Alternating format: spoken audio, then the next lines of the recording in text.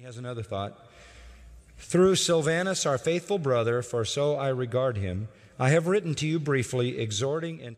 Our panelists, from my right, we have John Silvanus Wilson, who was a senior advisor and strategist to the president of Harvard.